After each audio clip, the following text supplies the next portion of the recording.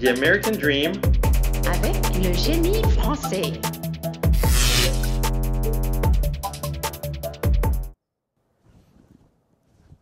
We're live. Hello, amazing tech and business lovers. I'm Eric, your French tech ambassador.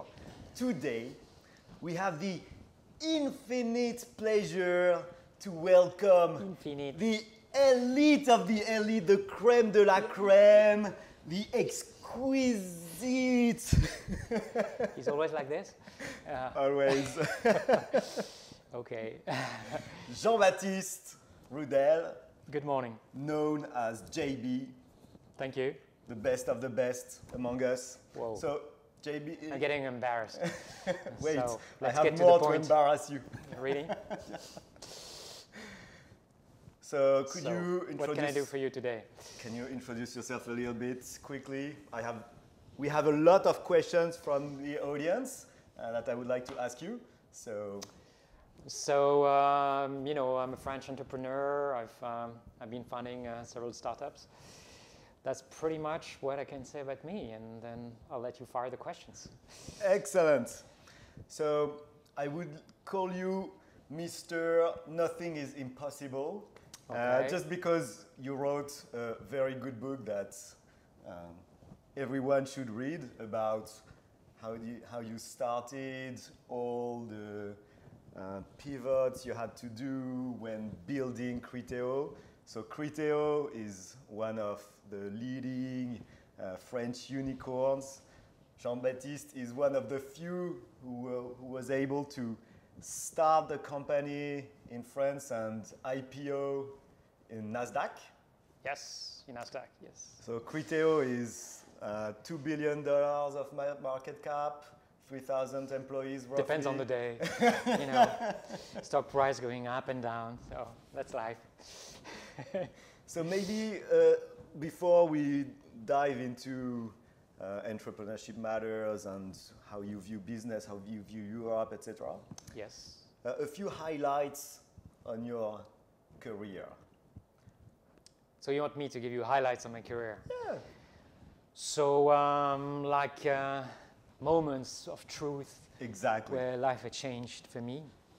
I think the first one was when I sold my first startup before Criteo called Kiwi. It was ringtone product, which looks completely out of fashion today. But in the early 2000s, it was pretty cool. A big business. Actually, it plateaued very quickly. It started very nicely, but it plateaued very quickly. And I managed to sell the company in 2004. And this was a life-changing event for me, because suddenly, you know, I made some money and I could take more risk and look at life bigger. I think this helped me a lot for my next venture, Criteo, and to push myself outside of my comfort zone, because I'm a very cautious person. You know, I'm always think that I'm going to fail, and when you have first success, well, it makes it easier then to do more bold moves. So this was probably the first important step. The second one was when, after 3 years of horrible disappointment on Criteo, we eventually found the right formula, the right product mix and go-to-market. And we were running a test run with the first client, and the KPI were just amazing. And we just couldn't believe it. Like, wow, if this is true, then this is going to be a very big business.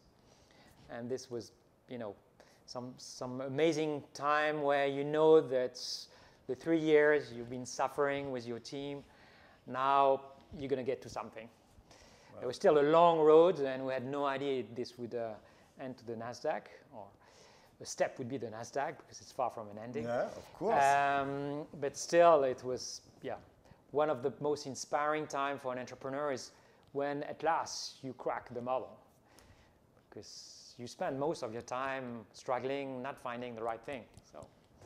So what's your philosophy about experimenting? Where do you start? How do you end? When is it too little? When is it too much? That's a very difficult problem, and I think when you gain experience over time and you've been through several ventures, you know much better how to scale a business. But when it comes to find the perfect product, there is no magic formula. And there is no way you can do any shortcuts. You have to try, iterate, and until you find the right thing. So what's difficult is how much time do you spend on each iteration? If it's too short, obviously you don't have enough time to nurture your idea. But if it's too long, you're just wasting your time, and life is short. And I used to say that the right balance was something between 6 and 18 months. Now I tend to try to have shorter cycles because even 12 months for an iteration is a very long time. And I think what you learn with experience is not a better way to find the perfect product, but you realize faster that you are going nowhere and that you need to change what you do. You don't lie to yourself as much as before because you know better the price of lying to yourself. Yeah. So with my new venture after Criteo, we've been iterating faster, like 3 iterations in 12 months, which is kind of 3 times the pace we've done at Criteo. Yeah. Doesn't mean we're going to find the perfect thing, but at least we're trying more. And for you, how do you measure if an iteration is a success or not? So, of course, you love KPIs. You have 3 scenarios. Yeah. One is it's a complete failure, and then that's a very easy one because then it makes you iterate very quickly. The second one is a big success, and by the KPI, that something amazing is happening. And the difficult one is the one in the middle, which happen very often, where it's okay, there is some traction, but there's still a lot of friction. And usually the temptation is to keep doing and trying to improve what you do. Incrementally. And usually 90% of the cases, it doesn't go anywhere.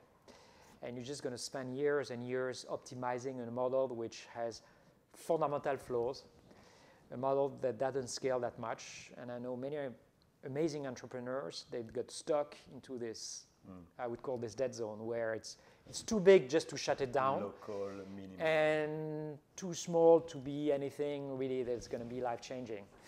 And so it's very hard. How did you make that decision? How did you make that decision in Criteo? So you did several pivots. Mm-hmm. I guess that were hard decisions to make. It's not that hard. What is? Well, it is. But the hardest thing is when and it happens all the time. What you're doing is going nowhere, if you are really true to yourself, but you don't know how to pivot. You don't know what's the next thing you should do that's more promising. And so what do you say to your team? Do you say, guys, just go home and let me figure out something different and then we'll go back? But this doesn't work. If you do this, the whole thing is going to collapse. So what happens in real life is that you say to people, keep doing what you do, even if you know that it's not going anywhere.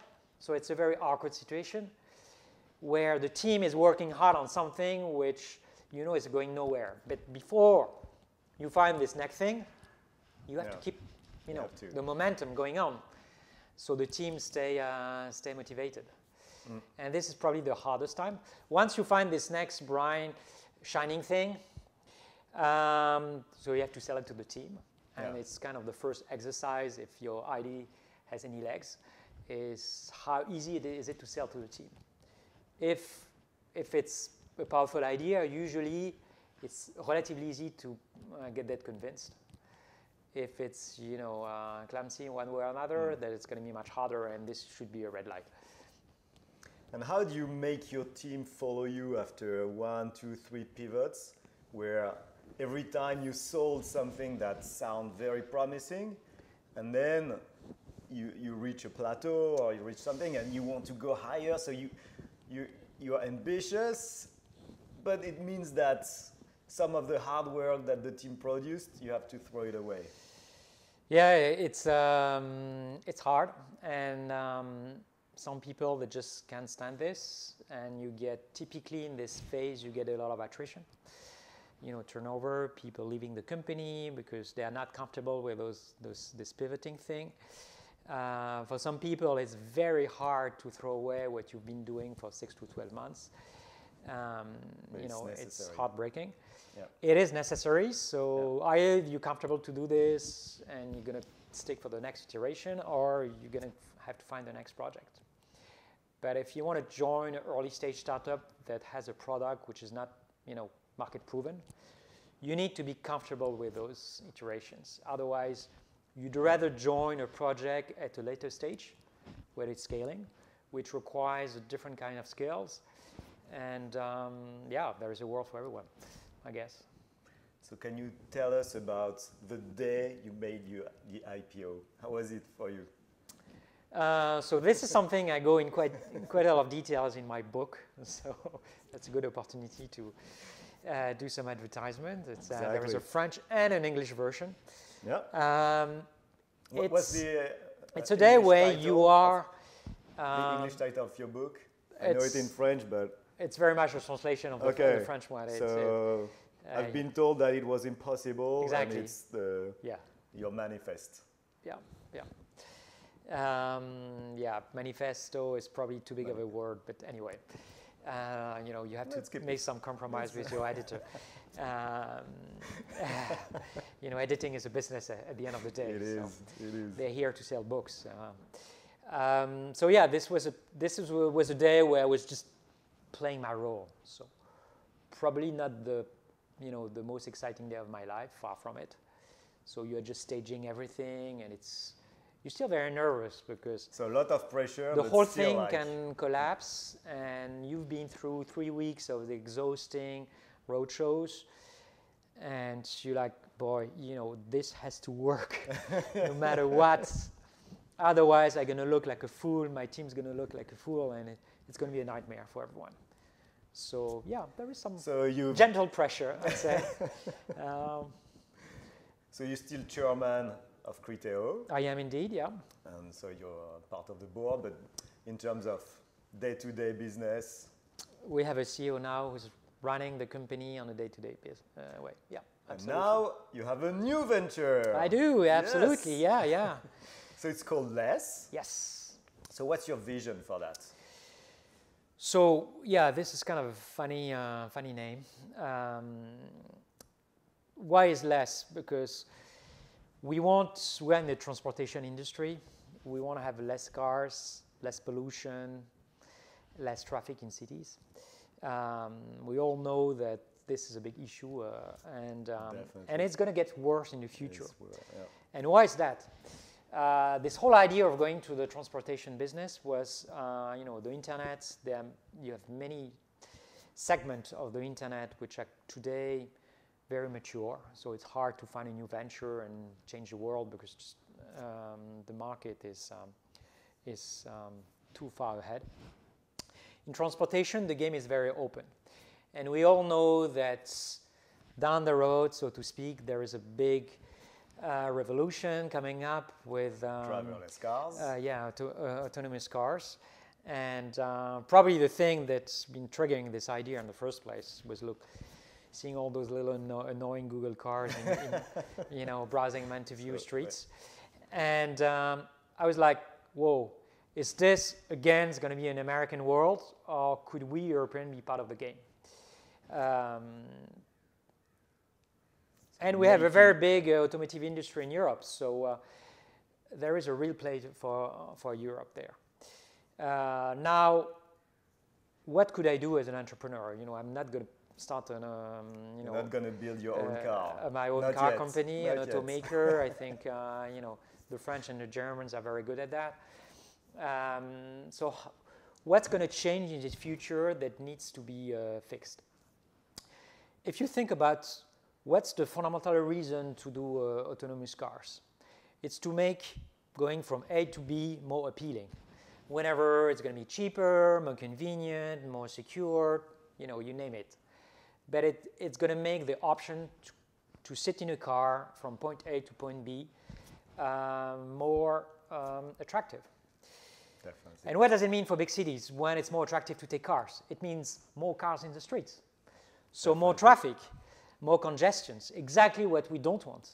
Yeah. So there's something a bit wrong or tense about this whole vision about autonomous cars, is that you make car transportation more attractive, and at the same time, the amount of space you have in cities, it's finite, and it's not going to grow. So what do you do? Dead end. So the solution is to densify cars. Today, in most cities, you have 1.1 on average people per car, which means you have typically 3 empty seats, which are completely useless. So the whole idea of less is to try to market those free seats and try to fill those free seats with people.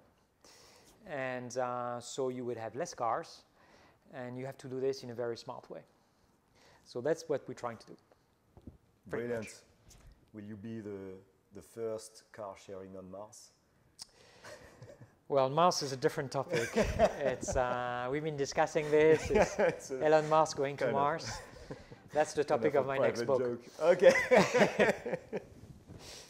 So you chose to start this new venture in Paris. I did, yeah. Actually, you could definitely start it everywhere. Yeah, and especially your background, especially in Silicon Valley, because I'm especially based in Silicon Valley. And I've been thinking a lot about, where should I start this next venture? And my first move was, let's do it in Silicon Valley. I'm here now. It's exciting. That's the center of the world. And then I was like, wait a minute. I want to build the most amazing engineering team. What's my likelihood to build it here versus in Paris? And then it's a no-brainer that I can find much stronger engineers in France. It's a mix of both my personal brands and my co-founders, obviously, and the fact that we have a lot of talents in Paris, and there is less competition from the big guys also in Paris. And last but not least, it costs a fraction of what it would cost me here in Silicon Valley. So when you put all together, it's much more efficient to build a team in France, to start a new company than here. So this is why the team is in Paris today. Yeah. Great. So a little bit more about recruiting and growing a company. So for you, what makes a good team? So when you have people with track records, it's very easy. But when you assemble for the first time a team, how do you? Well, I'm going to say, I'm just going to name the obvious, but you want people that have complementary skills. And one of the things you have to know as a founder is what are my own shortcomings? What are the areas where I'm rather weak or I don't have a lot of appetite for? Mm-hmm. And this is areas where I should focus to find people with and you have a psychology test, you with have the right skills. IQ test, you test them at football, or how do you do? You can do whatever test you want. At the end of the day, you're always looking for the same thing, professional people, reliable people, smart people, and dedicated people. Yeah, it's always the same thing. And do you think you can find out about this during interviews, or it's very hard. For you, an interview is just a first filter, and you will see. Typically, the best is obviously if you have a past working experience with the person, then it makes it much easier. It's once more it's obvious. Yep. And when I look at all my co-founders on my new venture, is all people I've been working with in the past. Okay, that's the best predictor of future. Is what were the work ethics in the past. If you don't have this luxury, if you have to pick between people that you've never been working with, I must admit it's much harder. And at the end of the day, you have to rely on your guts and admit when you are wrong as quickly as possible. So it always take too long to let go of someone for whatever reason there's no fit with the project. Then you have to act quickly. And typically, I always act too slowly, like everyone, you know. Yeah, it's so difficult. So typically during hyper growth, you have to do all this hiring where you're not sure, and you're. So how did you manage to do that? Well, you typically spend in the hyper growth phase. Did you clone typically your spend guts, or how did you do? 40% of your time on hiring and recruiting. So it's a big commitment from you and the rest of your team. And you try to, inject your culture and your spirit towards other people, so that you can delegate this recruiting thing, so it doesn't become a big burden for yourself. Once you go beyond 100 people, it gets very hard to know everyone in person. Of course. So you have to rely on other people to disseminate the culture. Mm-hmm. And to disseminate that culture, did you put programs in place with core values, and as a lot of Silicon Valley startups have to do with a lot of things on the wall and hanging from the ceiling and this is more, I would say this is more when you get to 400 people that you start to do the process on the world. Because you have to create some myth, you have some very skilled people telling you that any organization beyond a certain size, they need to be based on myth, and typically around 300 to 400. 300 to 400, threshold. Because at this stage, you don't have even a physical contact to everyone in the company. So the way you communicate to them is through powerful ideas and your vision. For the earlier stage, it's just your behavior. The way you act is going to influence a lot how people is going to act around you, your first circle. And then it's going to have ripple effects to the others. So you can, you can claim whatever cultural thing and great ideas. At the end of the day, it's how you're going to act every day in a meeting room, in one-to-one meetings. You interact with emails, and people is going to start acting the way you are. And you see the company culture is very much influenced by the personality and the behavior of the founding team. Did you read a lot about that, or did you find out? Or was it experimentation? It's experimentation at the end of the day, and when you look at big companies, high-profile companies like a Google, Facebook, an Amazon, an Apple, just to quote a few of them, and when you interact with people, you can understand a lot of things, knowing the type of culture the founder team has put into the company, and they have very different ways to interact with the ecosystem, and it's very telling. Okay, so for engineering, basing the company in Paris was an obvious choice. What about sales? What about marketing? What about investing? Well, sales and marketing, it's much more straightforward. You have to have them in the field. So wherever your market is, your sales and marketing team has to be. So if your number one market is the US, then this should be the core of your team, should be in the US by definition. And same thing in other markets. Depends obviously what type of go-to-market model you have. If it's more tier 1 B2B, when you need face-to-face meetings, or if everything can be done through the internet.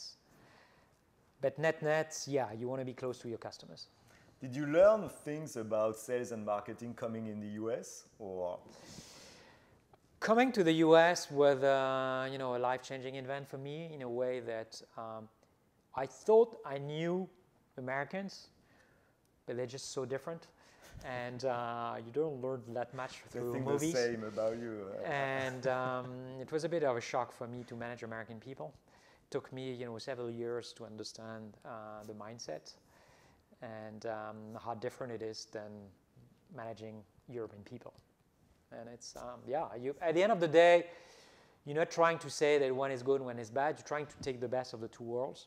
So I think the best companies, they are taking what's best in the US, what's best in Europe, and try to bundle this together. It's what we've tried to do with Criteo. And we pride ourselves to be a very international company with no obvious center. And we're very strong both sides of the pond, here in the US and also in Europe. So you traveled a lot as a young professional. Mm-hmm.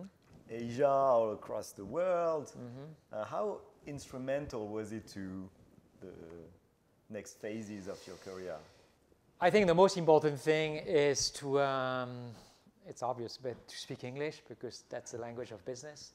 So if there's one thing to do if you want to have a work in tech, is to learn English. Apart from that, each country is different. First time I landed in Japan to start, the Criteo business in Japan, I was completely scared. I arrived at the airport, I had zero connection. I was like, shit, what am I going to do now? I need to do something of, the coming week. It's the only reason why I went to Japan is I met some German guy in a tech party. He told me he went to Japan, and I was like, oh, this must be a nightmare.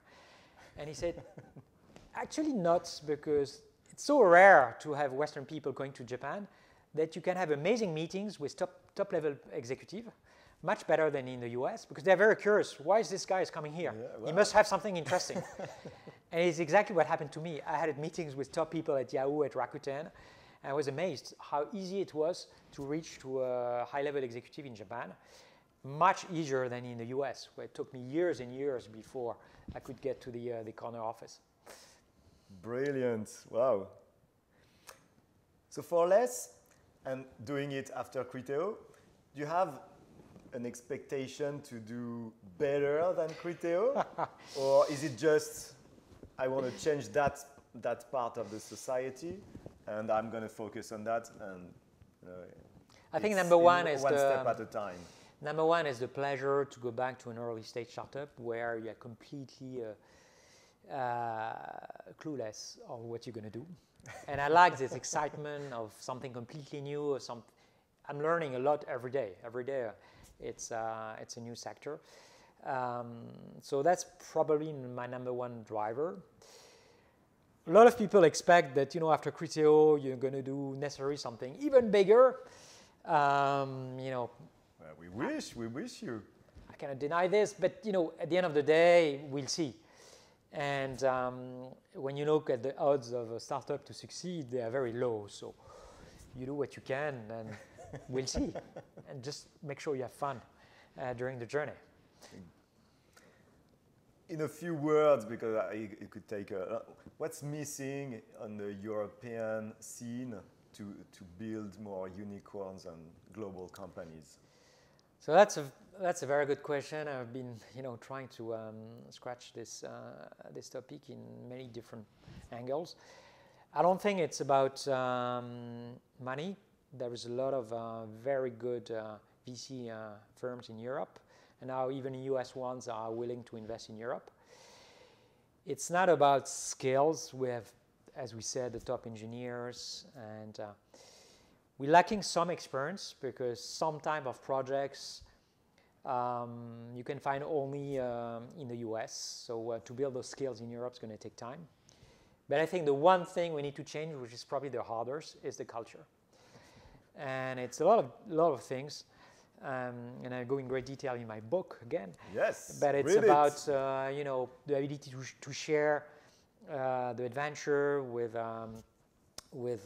both co-founders, investors, and employees. Still, a majority of European startups don't offer stock options to all their employees. And this has to change if you want to apply US standards. And it's also, how do you think big? And how do you try to avoid having mental barriers on what you do? And this is something I've been struggling with for a long time. And now I've built a think tank on this topic called the Galleon Project. I want to do some little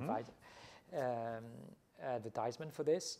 So this is for founders to help them to scale to the next level. Not to find them to find a great idea. Nobody can do this for them. But once you are at a certain stage, you don't want to reinvent the wheel on how to manage your board, when to bring US investors, how to do incentive plans and all those things. And we're trying to do different events on this. Actually, in a couple of weeks, we'll post a link.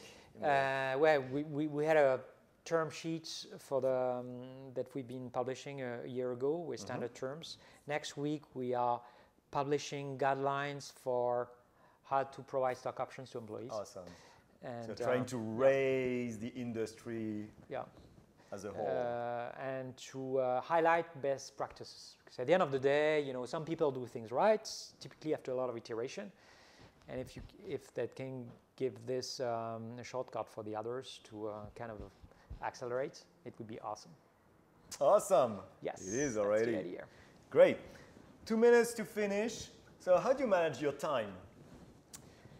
How do I manage my time? Yeah. Well, Are you a proponent of the... my inbox is my to-do list. So if you want me to do something, you just send me an email, which is probably very old-fashioned in this mobile world. Efficiency is key. But you know, at the end of the day, we all have our little tricks. This is mine. Yeah. Are you a proponent of the 80 hours week or? Actually, during all my time as an entrepreneur, I always take a lot of vacation, much more than when I was a salaryman. And the reason is usually during vacation I have my best ideas. This is where suddenly in life, you know, I have breakthrough ideas, because still work during vacation time, but when you're in different landscape, different background, this is where creativity kicks in. So I strongly encourage people, you know, make sure you take some breaks, and usually good things happen. Excellent advice. Thank you. My pleasure. Thanks very much. Just two last questions. Any business hero for you that you think that you take inspiration from? That I take inspiration from. Well, from a lot. I think for Criteo, the very inspiring company was Google, and there's a lot of things that we share in terms of DNA, and we got a lot of best practices and an idea to roll out the company through what they've done. Okay. And this is probably the company I've been studying the most. Okay. In my career, and yeah. Any favorite book to recommend apart from the one you wrote? Which I don't necessarily recommend. You know, we can, I do. Books, yeah. You know, I don't read much novels. Mostly books on, you know, either what's the future of our planet. Right now, I'm reading books on biology, and it's pretty fascinating that we are lacking the basic understanding of what is life. And for me, it's it's fascinating, and what's going to happen in the next decades in terms of innovation in biotechs. I know nothing about that, but I find it tremendously exciting. So awesome, we'll see. Jean-Baptiste. Thank you so much, and my pleasure. Vive la French Tech! Go, go, go, as we say. The American Dream Avec le génie français.